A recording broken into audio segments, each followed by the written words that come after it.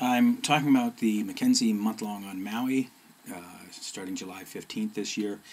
There's not, like I said, there's not much reason to do it. If you're satisfied with your life, if you're doing what you want to do, definitely don't look at it. If you know that life could be better, then you're living it. One of the participants that came a few years ago came to a preview and then did a self-actualization. When I asked her where her life was on a scale from 1 to 10, she said it should be a 9 or a 10. She said, but it's a 6. She said, I've done everything right. I've done everything. I've set everything up. Everything is going on the way it should go, but I can't see how to make it a 9 or a 10. She came and did a self-actualization, which is a prerequisite for the month-long. Then she came to the month-long. Then she had me for coffee after the month-long to tell me that she created no value from the month-long, which I told her that I told everybody up front that they wouldn't. And it took her a while. She now says that any conversation about not creating value has dinosaur shit on it, which is one of my terms, and that we can move on to another conversation. But it took her a while to realize what she'd gotten out of it. And because when transformation happens, a lot of times you think that you've always been that person. One of the things that we did in our last month-long, the Dalai Lama was coming to Maui, and we were invited to the Dharma Center to assist getting the Dharma Center ready, and so that became part of my month-long project because it was fun for me to go there in the mornings and work with Poe and other people, and a lot happened.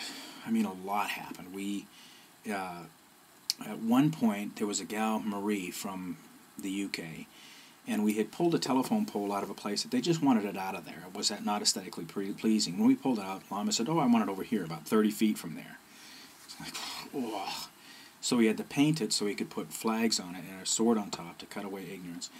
And so I walked over to Murray, who was sitting in the blazing sun of Maui, sweating like crazy, painting this pole. The pole was, I don't know, 30, 40 feet long. And I sat down next to her and she said, Mick, I'm in absolute bliss. I said, everything's okay. There's a perfection that exists here that is so cool. I don't remember the last time I experienced it, but just, is it painting the pole? Is it Maui? Is it the Dharma Center? And it's one of the things that happens. It's part of the experience of the month-long, is you go to these places that you know exist, and you can't find them on your own, so we allow you enough space in an exotic retreat, an exotic area, doing something that you wouldn't normally do.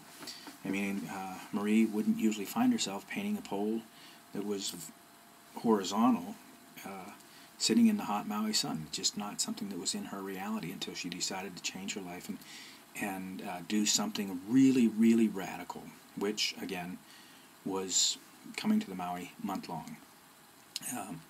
There's jungles, there's Buddhas, there's llamas, there's all kinds of things there. And again, we do it because 2 of our babies were born there. We have a real cool attachment to Maui, and it will get you out of your head as soon as you step off the airplane. www.micpeakperformance.com